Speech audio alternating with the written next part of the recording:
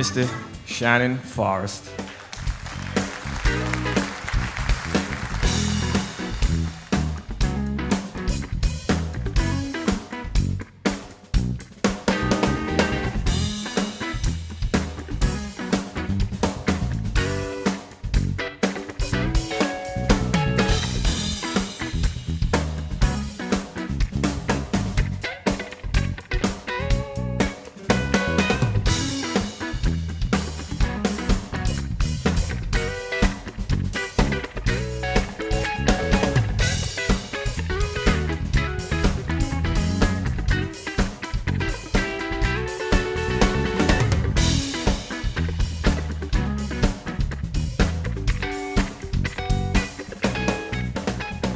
You know, when you're recording or playing music, different things have a different place that it wants to sit in. And what I run into over the years is,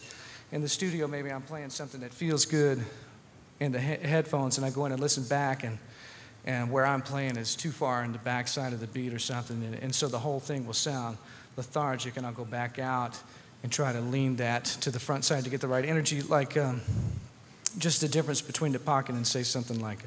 a Police tune or some punk or ska music, you know, that's going to have a real,